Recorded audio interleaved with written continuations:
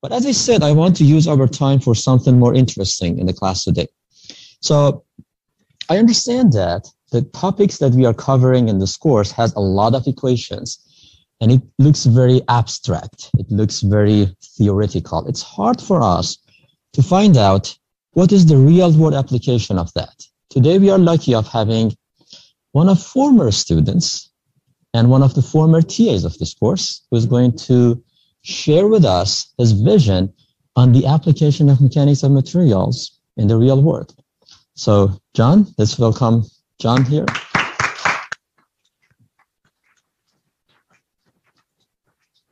So Jon was a student of this course, and I think you took it in this same class, like this same classroom.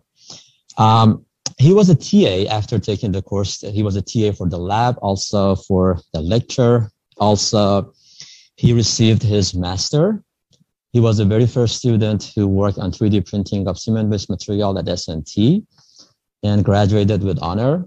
Very good students, a lot of achievements, Greenberg Scholar, president of Steel Bridge Design Team, Ka Epsilon.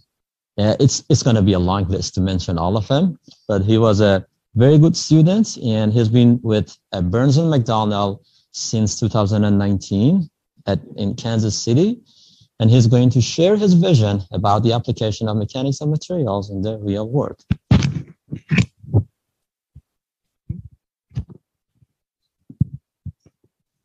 Okay, how's everybody doing today? Well, happy Friday. So like Dr. Libre just said, I'm not too far out of your guys' shoes. I think I took this in 2016, so just about 6 years ago. I was sitting in your shoes, worrying about some of these later tests, all the different classes overlapping, just trying to understand, is this material useful? What's going on with this? And so hopefully today I can provide a few answers for that for you and show you some really cool project examples and kind of get you a little bit excited about some of the real world applications of mechanics of materials. So today, first I'm going to start off with a safety moment. In a second, at Burns McDonnell, safety is one of our #1 things. And once you get out into the real world with construction and engineering, it's a very dangerous place. So we like to start our meetings off with a safety moment to kind of keep our minds focused on where it needs to be. Then I'll give a short personal background and company background on Burns McDonnell, and then talk about a few project examples so you can kind of see the different things that we're doing and how this might apply before actually getting into the details of, okay, how am I using mechanics of materials on a daily basis. And then finally, I have some real world problem solving kind of examples outside of mechanics and materials, just different things to consider also on a project. So to start off with our safety moment, this week is National Work Zone Awareness Week. I know I always hate driving through work zones. It slows everybody down, but it's also really important to make sure that we're putting our phones down, slowing down, and really paying attention. In 2020, there was 774 fatal accidents in a work zone. So make sure whenever you're going through those, just to be really aware, look out for different workers. They might be crossing the road, and just make sure you're alert. So a little bit of a background on me. So originally I'm from Augusta, Missouri. As you can see in the picture, it's kind of about an hour outside St. Louis before I headed here to Rolla, where I got my bachelor's in 2018 and then stayed for my master's and finished that in 2019. So since I finished my master's, I've been working at Burns McDonnell for about 3 years, where I've gotten a wide variety of experience. I've worked on like over 35 different bridges, 20 different like walls and culverts, where I'll do structural design, but then outside structural design, I'll even do some hydraulic design, construction inspection, and permitting. So a little background on Burns McDonnell. So we're an engineering and construction firm with over 7,600 professionals, and I think that's at even over 8,000 now as we've been growing with 60 plus offices worldwide. So then we are the #9 ranked design firm according to Engineering News Record, and a 100% employee-owned company. So as you can see, like I mentioned, we have over 60 plus offices, so in almost every major city across the U.S., and then our headquarters being in Kansas City. And then not only do we have locations across the U.S., but we also have several international offices, as well as different international project experience. So everything highlighted in blue is a country that we've had a project in.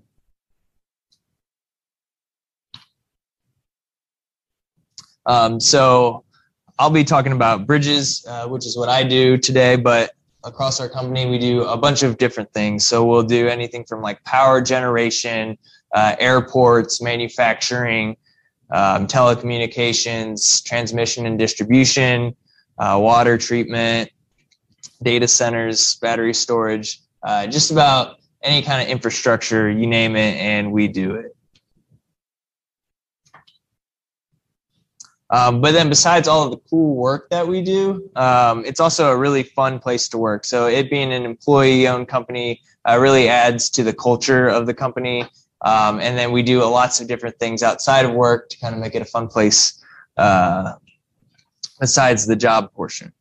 So we'll do different things, different volunteering. We'll have a charity of choice each year that we'll do different events for. Lots of people will do different intramurals. Playing sports with each other. We even have our own Burns McDonnell softball league because we have so many people in Kansas City. In the bottom right, we have a barbecue competition for our client barbecue each year. So all of these things are just outside of work, if you want, and they're just really fun things that makes it a great place to work. So to give you guys a little background on some of the different transportation projects that I might work on and some of the things we'll be talking about today, this first one is the Lewis and Clark Viaduct. So if you're from the Kansas City area, this is I-70 going west over the Kansas River right before it meets up with the Missouri River. So as you can see, this is kind of a complex, very long bridge where there's lots of different constraints. So there's a railroad going under it. Kind of out of the picture, there's an airport that we had to consider the flight path of airplanes coming in. And you can see there's different even structure types. So there's concrete, steel, and everything in between. So the picture on the left is showing the construction. So right here is a 12-foot tall girder for scale. And you can even kind of see there's a person kind of standing out over here for scale. So 12 feet, it's probably close to the top of the ceiling. So a lot of times in class, you'll do different problems with different beams, but it's really interesting and exciting getting into the real world, seeing some of the different sizes that you work with and how that affects it.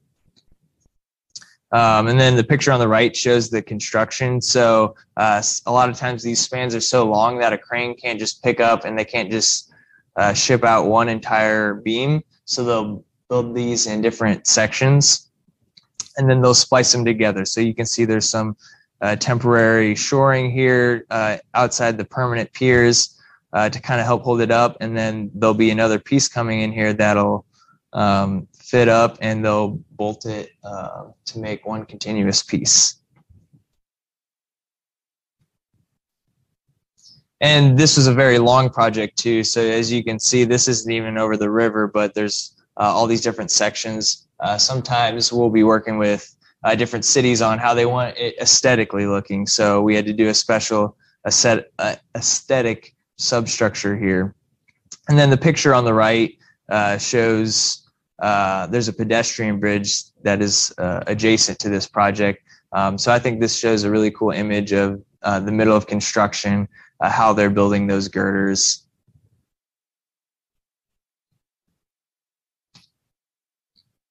So another similar project example, but on the St. Louis side that we've done, is the Daniel Boone, Missouri River Bridge. So this is I-64 and 40 that goes into Chesterfield Bottom. So if you're kind of familiar with that area, we had another large span bridge here. So this opening was actually 510 feet. That's the navigation span. So as you can imagine, when you're doing your problems, if you have the L and it's 510 feet, you get really high moments and really big deflections. So that's why the girders on this project were actually like 13 feet tall to give you that bigger moment of inertia. And then we don't do as many as often anymore, but we will do some truss bridges as well. So this is the Veteran Memorial Bridge in South Omaha. So they're a little less common now because of cost. They're considered fracture critical. So if a member were to fail, you could have a catastrophic failure of the bridge. So for some of those reasons and the extra cost, you don't see these quite as often anymore. But in certain applications, they're still very useful. And then we'll work on not only designing new bridges, but we'll also do some construction, rehabilitation, and work on existing bridges. So you guys have probably seen bridges like this all over when you're driving on the interstate. It's just your standard overpass, nothing too exciting right here. But the major problem with this bridge is how tall it is over the interstate. So this bridge might have a 14-foot clearance, and you'll get these really big trucks, and they keep getting bigger and bigger, or people want to bring really tall equipment through. So these trucks will actually hit bridges sometimes, and they'll tear up these outside beams. So then you'll have to do some kind of emergency repair and really fix it up. So with the Kansas Turnpike Association and what we're doing with them is we're actually helping to raise these bridges so that way they have a 15-foot 10 clearance, they can get better freight in and more freight through their interstates, and they don't have to worry about these bridges getting hit all the time. So we'll start with this by just kind of starting to chip off the concrete at each end of the bridge. And once the bridge is then free, we'll actually put these hydraulic jacks under each of the girders. And you can see we'll do this at the ends of the bridge, at the piers, and then they'll simultaneously lift the bridge up an inch. They'll put a shim in. They'll lift it up another inch. They'll put a shim in all the way till you get to the proper height where you'll put a new bolster. So this is really eye-opening to me whenever I first started, because I had never even heard about raising a bridge. If you think it's like millions of pounds of weight, and there's these little jacks that can handle 100 kips or 100,000 pounds a jack, and these things will be able to raise this 15 inches up in the air. So it's truly amazing when you kind of think about it from that perspective and how far some of the construction equipment's gone. And then we'll even do some airport projects. So this is LaGuardia Airport in New York at the Delta terminal. So Burns McDonnell is redoing the entire terminal for Delta. And so part of that was redoing all of the entrances and exits and ramps. So as you can see, there's this can be a really complex project with lots of curvature. There are several temporary bridges on this because you have to leave traffic open all times because your airport still has to operate. So we designed bridges for 2 years and then we'd tear them down so this permanent bridge could take its place. So then how does this apply to mechanics and materials? How does some of this stuff overlap? So I think a lot of times you'll be dealing with different beam type problems in this class. You see lots of different examples like that. So a beam, or we call it a girder in the bridge world, is also very common to us. So you'll have your shear moments that you're doing, you're checking your bending stress, your shear stress, your deflections, you would calculate your composite properties, and there's different construction considerations as well. So we'll start by calculating the different loads. So we'll start with like a dead load, which is, if you can imagine, that 12 or 13-foot girder, that's going to weigh a lot. That's a lot of steel right there. So it's going to have a lot of deflection under its own weight and a lot of stress under just sitting up there by itself. So we'll calculate all of that, and the dead load will consider the bridge deck. How much does that concrete weigh on top of it? Is there any barriers or light poles, anything that'll be there permanently? And then we'll start with the live load, which is essentially just your vehicle traffic and trucks going over it. We'll consider wind loading, seismic earthquake loading, and several other types of loading depending on the project. So for some of these river bridges, we'll even consider a barge hitting it. So we'll consider and calculate, okay, how much does this barge weigh? How fast does it travel through this area? And if it were to hit one of these piers, how many millions of pounds of force do we have to design for? So this is actually a model showing one of the spans in the Lewis and Clark project. So you can see all the different girders and the different shear and moments. So the moment, you have your positive and negative moment showing in the different colors. So then we'll have to calculate the different properties. And so like I know you guys talk about two different materials and calculating the composite properties in class. So we'll also do something similar with these girders. So if you look on top of these girders, you'll notice these little studs every few inches. These are called shear studs, and they'll help make the girder composite with the deck. So that way, whenever your deck's deflecting, you have a fully composite bridge, and your girders will deflect with it, and you get it acting uniformly. So then you can really take advantage of the composite section property rather than just designing what your girder section properties are. So like you've seen before, you'll just have your ratio N of your different modulus of elasticities, and you can use that to calculate the centroid, the steel, using the steel and concrete properties, and then the moment of inertia, which will go into all of our other calculations.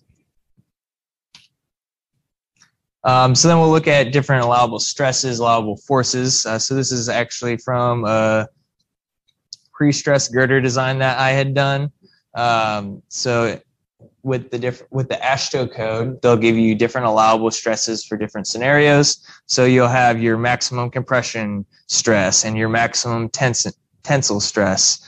And you'll then go and calculate your stresses like you guys talk about in class all the time, and then compare to make sure that you fall under, and you'll try to optimize your design, try to use an efficient amount of materials, and then go from there. So for like this beam right here, this pre-stressed concrete beam, we'll have all those loads, those shear moments. So then we can calculate our bending stresses, your sigma equals my over I using some of those composite properties.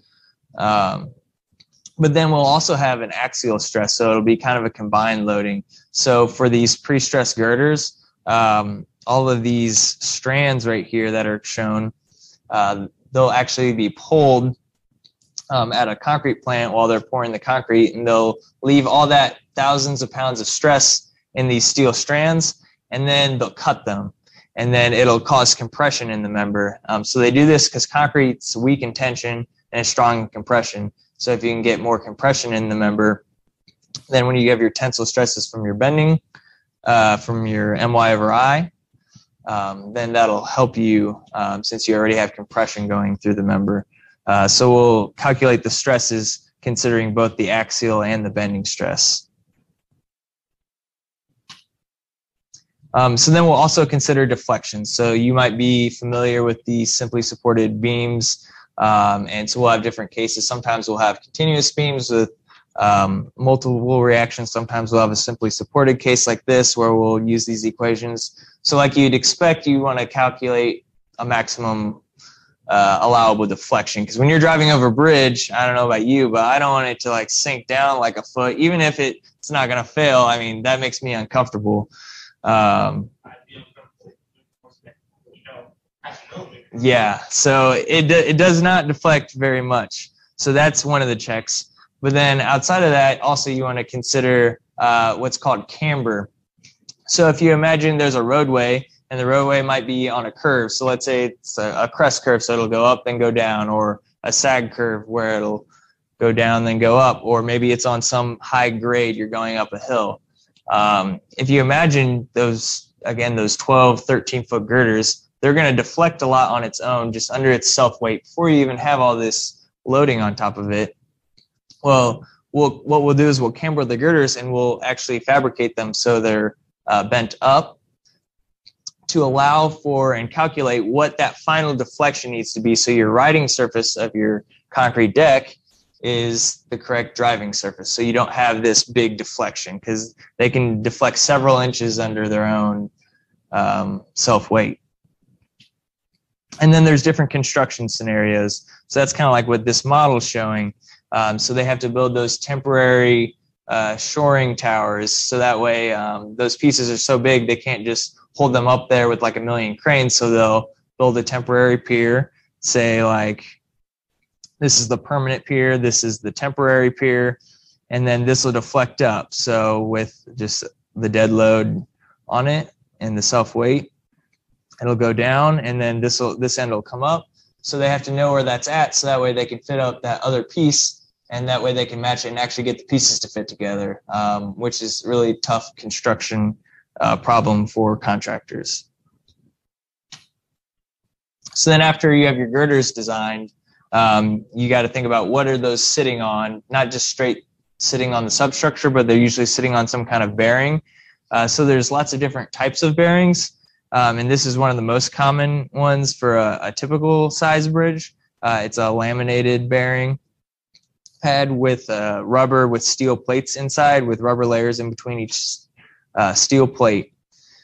So if you kind of think back to maybe like the first couple weeks of class, you'll just figure out your bearing stress. So let's say this is able to hold 1,000 psi of bearing stress. So you know your force from your reactions when you're calculating your shear and moments, and then you just divide that by the area so you can have the correct size pad. But then also you need to consider thermal movements. So if you also remember, I think back from earlier in the class, as things heat up and cool down, they're going to expand and contract, which is based on the type of material, or this alpha.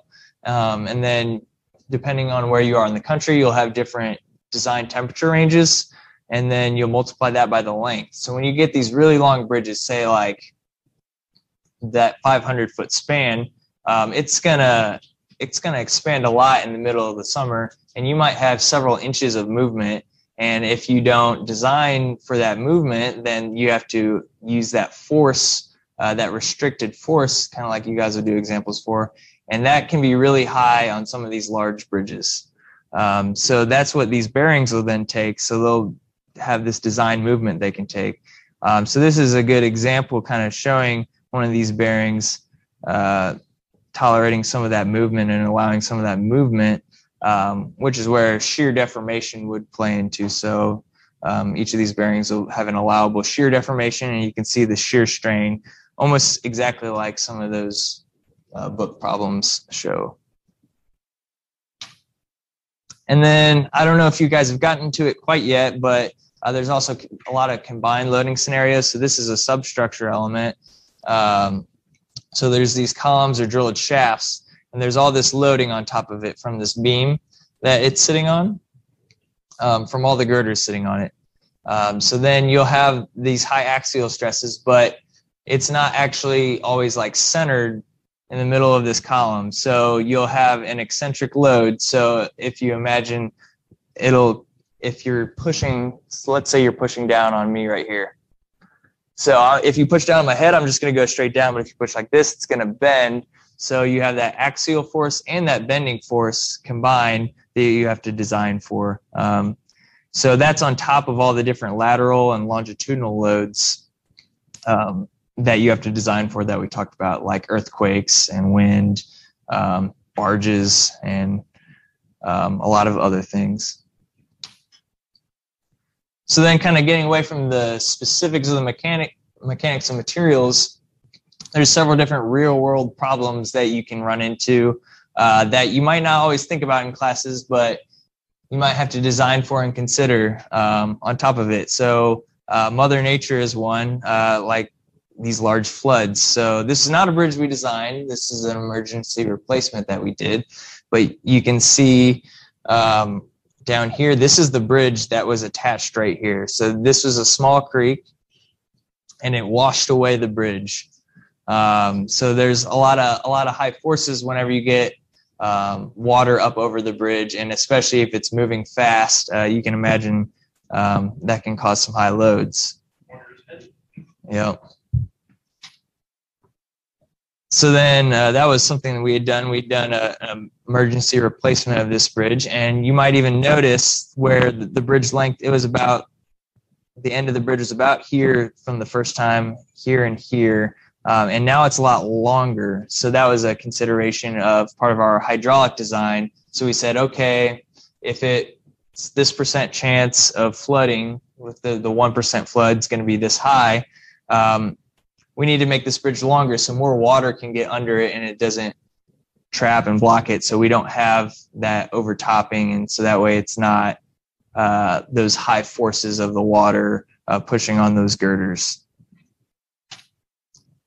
And this is a project that I worked on about a year or two ago. This might look like a normal bridge on the right, and it looks like it's just kind of going uphill. In reality, what it's supposed to be is supposed to be flat. And the end of the bridge actually sank about 3 feet. So when we were looking at it, they kind of dug up and they found this old bridge had a very poor substructure, and the river and the stream, it just kept, every time it would flood, it would kind of undercut it, and the soil underneath it would just get weaker and weaker until eventually it just failed. So we had done a replacement of that bridge, and then now considering better substructures, it went a lot deeper, and we even opened that channel up so it's kind of further back away outside the erosion area. And then another thing is complex geometries. So this is I-470 and US 50 in Lee Summit, Missouri. As you can see, there's a lot of stuff going on here. This bridge is curving. There's vertical curvature in all of these bridges as well. You can see the roadway geometry is complex. And that was kind of a big thing coming out of school that I never really thought about much is, okay, we're solving all these problems. They're basic, they're straightforward. Everything's 90 degrees or 45 degrees, really nice. But when you get out into the real world, you have all these different curves and complexities that you need to consider. And that was just kind of like a big, not learning curve exactly, but like kind of eye-opening thing for me about how much time we spend with some of the complexities that are out in the real world. And then last but not least, there's a whole list of different issues that kind of can make your projects go crazy. So whether it's supply chain and you're struggling to get the needed supplies on time for the construction schedule, or increased costs due to the supply chain, traffic closures and phasing. So you might have to design 2 separate cases because you might have to build half your bridge and then you have to build the second half, so you don't have your full width to start. Or where you can put your piers and what space do you have available. So what right-of-way do you have access to? Is there utilities in the way that you have to miss? Do you have to avoid things for the airport or railroads? And is there any environmental restrictions? So with all that, you can see there's several mechanics and materials topics in the real world. So it's really important. So even if you don't become a bridge engineer and you're not using this on the day-to-day, it's still really important to know because a lot of the people that you work with on different projects will still use this, and having that fundamental knowledge to just be able to kind of picture and check and understand what's going on